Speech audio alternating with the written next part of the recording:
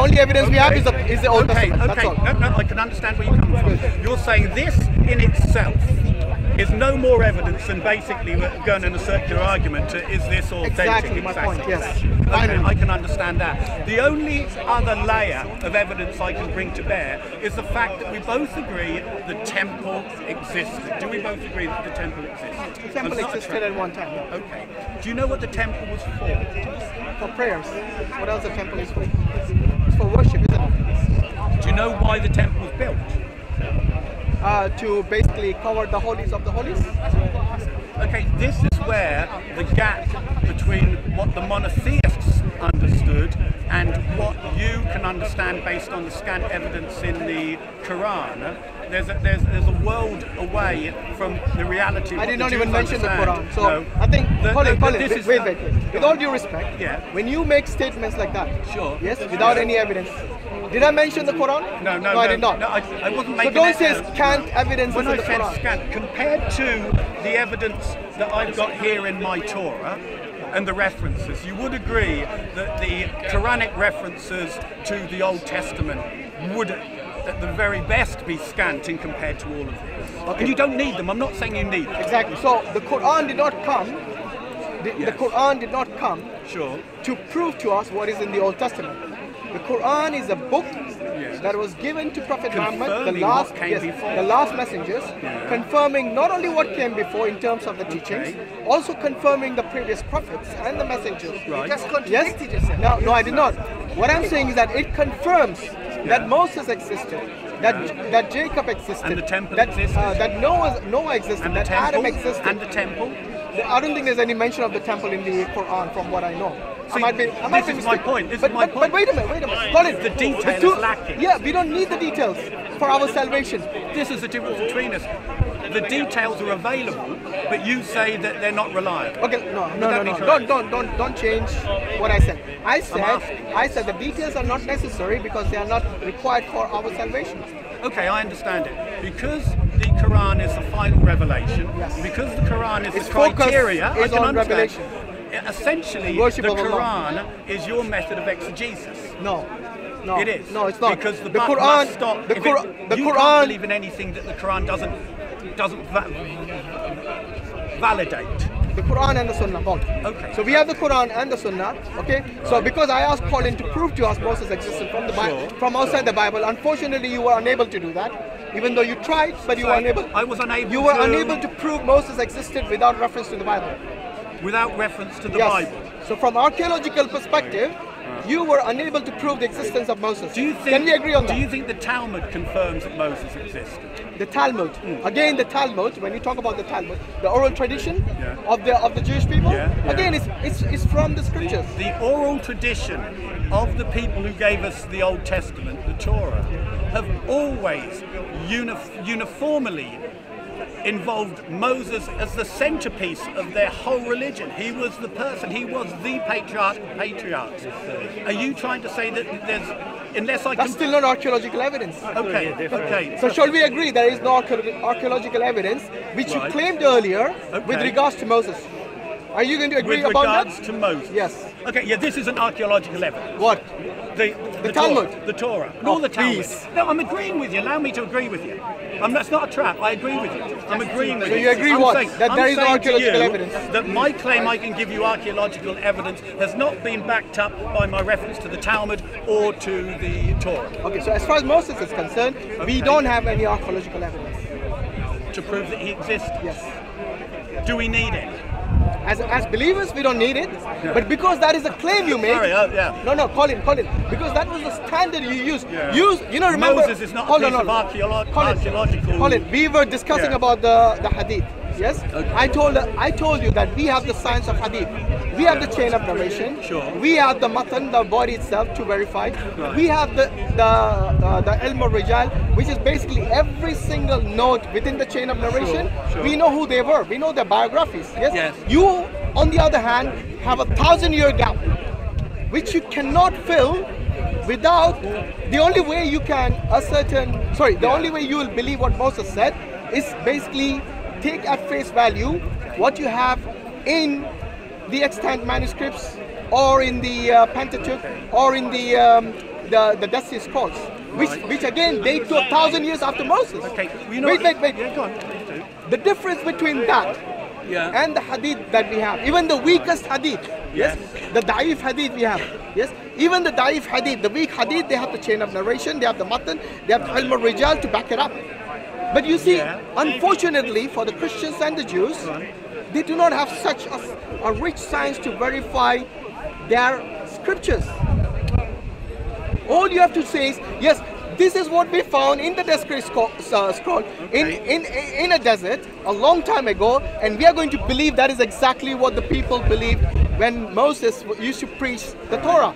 But you see, this is a claim. This is nothing that you can verify. You know what? The problem exists, though, in a whole ream of Quranic verses that actually confirm these books that you're saying I can't prove to be true. So you need the Quran to verify your book. For you, I do. But it's not for me. I'm asking about you. How will you verify? See, you know, so many times I've asked you this question, Colin. How will you verify? Not how will I verify. How will you, as a believer, verify? Now you're saying the only way you will fall back is on the Quran. Seriously? No, for you, because it's the only. It wasn't for me. The question is for you, my friend. How will Colin verify that the Old Testament that you have today in possession, which you have a 1,000-year gap between the extant manuscript? Okay, what I have here is a 900-year predating Torah to the Quran. This is the Torah that was accessible by the community of people called the Jews, the ones on whom we base our being people of the book. The monotheistic foundations, they accept this book. They do not dispute it. They don't dispute anything in this book. This has been accepted uniformly within the whole history of Judaism, and from the earliest copies, this is it. Now, still doesn't prove it, does it? Hashim is saying that the fact that this predated Muhammad by 900 years, it doesn't authenticate it. Now, the only way that he can coherently undermine this is to produce me something early. Colin, can you produce Colin, you know what you have done there? When I asked you the question, you put the question back on me. Look, I don't need. Hold on, Colin. Listen to the question. I think that is the problem is you're not listening. Listen to the question. The question is for you as a Christian. Yes? Because you believe that the Old Testament and the New Testament are both revelations from God. I do. They're both inspirations from God.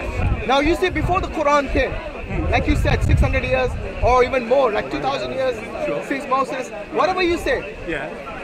Despite that, regardless of that, how will you, Colin, if you were in the time of, say, before Muhammad, 100 years before Muhammad, before even the Quran was revealed. Okay, listen, 500 AD. Yeah, listen. Yes.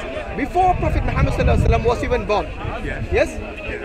Let's say you were a believing Christian. You had that book in your hand. Yes? How will you, Colin, verify what Moses said more than 1400 years, or sorry, in that time it will be like 1900 years. Yes? How will you verify it? I'd ask the Jews. And you will take it at face value? I would. You would? So the Jews will tell you... Who would you ask? Wait. Who would you ask? Wait a minute. One at a time. So the Jews will tell you... The Jews will tell you... They'll show me. No, they will tell you. They won't tell me, they will show me. They will show you. So you're telling me that if they show you the book, you'll believe it. They will show me a copy that predates Muhammad by 900 years. You keep saying that. Is that like a point you're trying to score there? No, the point is... Just because it predates something doesn't mean it's true. If you can't show me... Otherwise you'd become a Hindu. You know, the Bhagavad Gita predates the Old Testament by so many hundreds and thousands of years. But the thing is, you wouldn't believe in the Bhagavad Gita as the original text. We're confined, unfortunately, with time and space and matter. So as far as asking for evidence, matter meaning physical things, right? When you say to me, show me evidence. Yes. How will you verify what Moses said? And I go back to the very earliest evidence, which and is, you claim, how many years? hang on, but you're saying you need to prove this wrong. I don't need to prove this right. The onus is on you because you are making the claim. You're the one who believes in it. I don't need to believe in it. All I need to know is that Torah was given to Moses and the Injil was given to Isa. Show me where Colin, the corruptions Colin, are. wait a minute. Let me finish. As a Muslim, all I'm required to believe is that the Torah was revealed to Musa alayhi salam and the Injil was revealed to Isa alayhi salam. So as far as my faith is concerned, yes, I already believe that. I don't need to produce actual evidence to believe that. That is by faith. Wait a minute. Colin, wait a minute. By faith. I can believe that by faith it was given to him. I also know that over time these books were corrupted. And things were added in it, and things were removed from it. Again, this is mentioned in the Quran, in Surah Al-Baqarah, verse 79, in Surah Al-Ma'idah, verse 38, and so on. So this evidence is already there in the Quran that these books were corrupted. However, the Quran and the Sunnah do not say... Penny's dropped, I understand. No, I haven't finished. The Quran and the Hadith do not say that all of the Old Testament and all of the New Testament have been corrupted. It does not say that. But there is corruption in it. It does mention that. Okay, Hashim, what you're saying... Let me finish, then... I haven't finished. You need to understand the question I'm asking you. The question I'm asking you is that without you using evidence, i.e. the Quran, because you know you don't believe in the Quran. Yes, you don't believe in the Sunnah, and so I'm you not cannot. To yeah, exactly. So for you to take support from the Quran and the Hadith would be pointless because you don't believe in it. This is what puzzles me. What? I'm not required to believe in my faith, the Quran. Hashim, on the other hand, is bound to accept this surah. O people of the scripture, you are nothing until you uphold the Torah and the gospel and what has been revealed to you. So what Hashim is saying, I need to provide evidence that goes back beyond the 900 years prior to the Quran, but the only evidence he needs to provide is evidence 900 years later than my evidence. No, I don't. No, because your Read that verse again. Your sole root, your sole source of evidence is something that came 900 years after. No, that's not my sole evidence. Well, what other evidence my sole have you evidence, got? my sole evidence is the Quran. Well, I've just said that. Okay. Read that verse again, the one you just said. Can we just confirm that what you've just said? I made the statement that your evidence, your source of evidence is 900 years later than my evidence.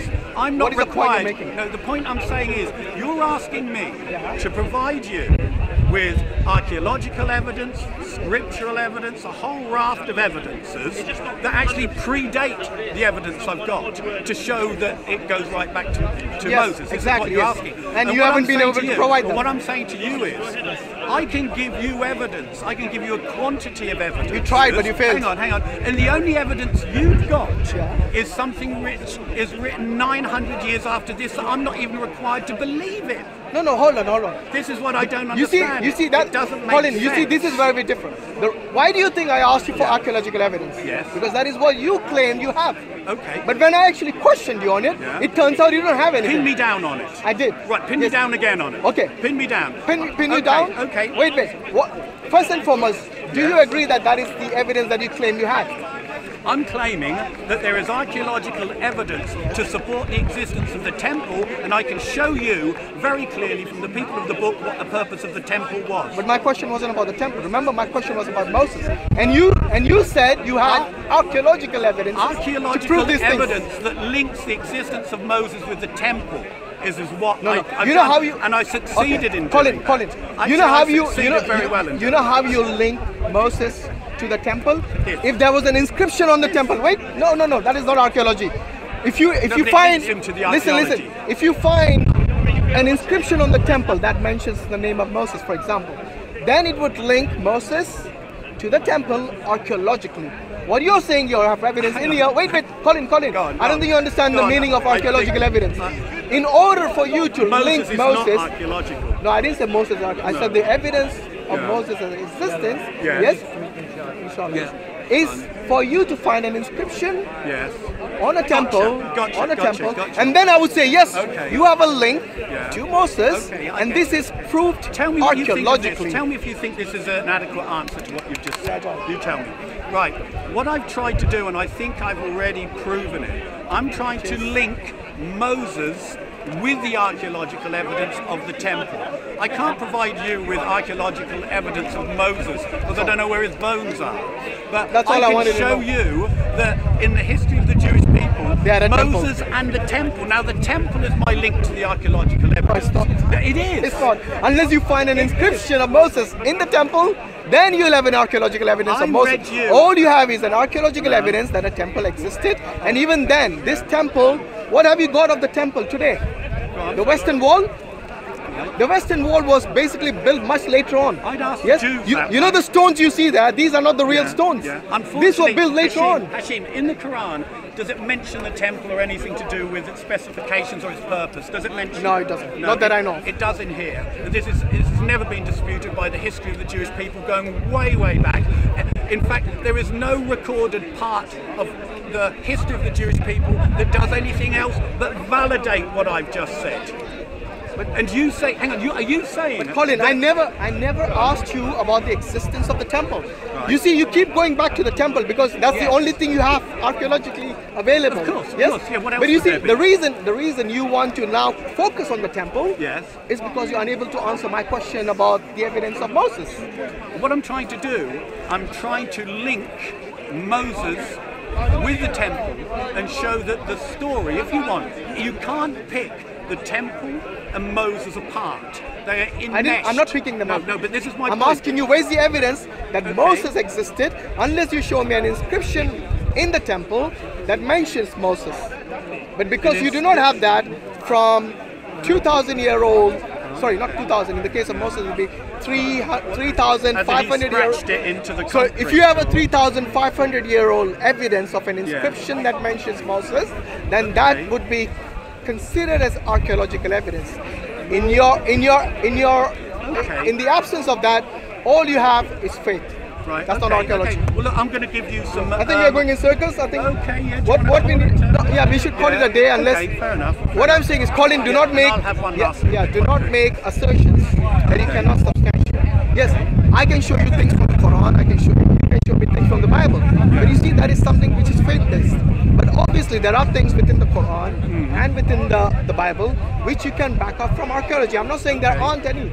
Okay. All I'm saying is that when it comes to certain things, like for example, I showed you a gap of more than 1,000 years between the extant manuscripts that you have today of the Old Testament and the time of Moses, more than 1,000 years.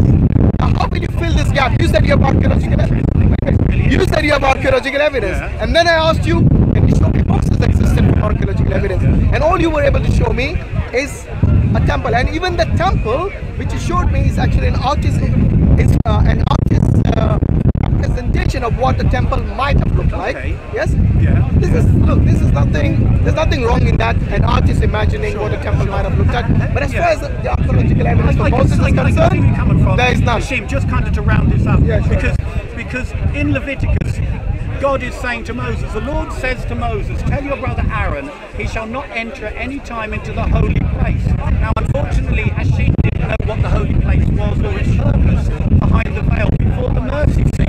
I read out the description of the mercy seat. The mercy seat was in between the two cherubs, clearly referenced here in the Quran. What was the purpose? The seat which is on the ark, he shall die. I will appear in the cloud above the mercy seat. That's the purpose.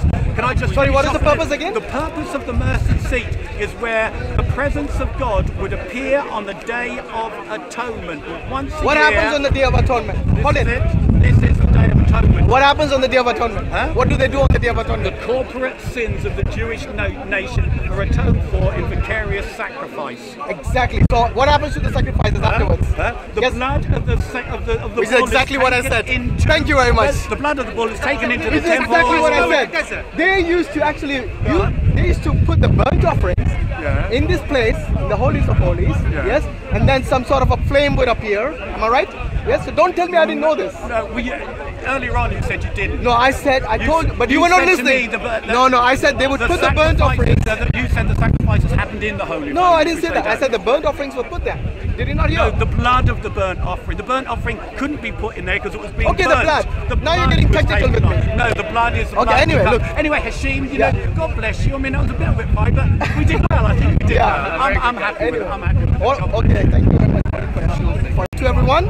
And Jazakallah khairan for supporting us and for helping us and making dua for us, especially for the dawah in the park. And maybe Allah subhanahu wa ta'ala has provided us this opportunity in the park every Sunday to give dawah. And alhamdulillah, we got brothers like Colin who have discussions and we learn from each other. Yes. So sometimes a dialogue turns into a debate, and a debate might get a bit Can I own up to a mistake? we get carried away sometimes. Sure. And you know, I think part of the problem is we don't ask for God's blessing on the conversation, which we should. We should ask for God to be here. And can I just say, as a Christian, the Lord thy God is one. Hear, O Israel, the Lord thy God is one. I believe in one God. Alhamdulillah. Amen. God bless you. And we associate no partners with him. No, due to the owners. So yeah, assalamu alaikum wa rahmatullahi wa barakatuh, and jazakallah khairan for your support and for your du'as and for sometimes you guys help us as well in the comment sections, alhamdulillah. So we learn from you guys as well, because sometimes we, obviously as being humans, we make mistakes and you correct us, and we take that on board positively. So criticism, which is constructive, is welcome. That goes for both the Muslims and the non-Muslims. So as humans, we make mistakes. We are learning constantly during the process of the dawah as well. And inshallah, you guys are learning as well from the knowledge that we provide over here.